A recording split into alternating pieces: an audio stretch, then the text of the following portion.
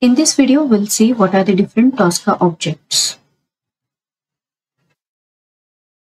Basic Tosca objects. So basically there are three different Tosca objects: modules, test cases, execution lists.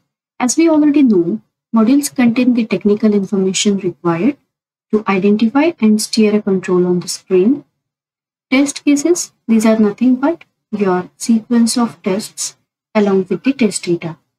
Execution lists serve to plan and manage your test execution. Object hierarchy. The Tosca objects are arranged in a hierarchical manner, and as a best practice, one must follow these guidelines. Modules hierarchy. So in the modules section of Tosca, the hierarchy is like modules folder, module, module attribute, and references. Test cases hierarchy. In the test cases section comes your test case folder first, which in turn contains test cases or test case templates. Then test step folder, which contains multiple test steps, and then test step values. Execution lists hierarchy.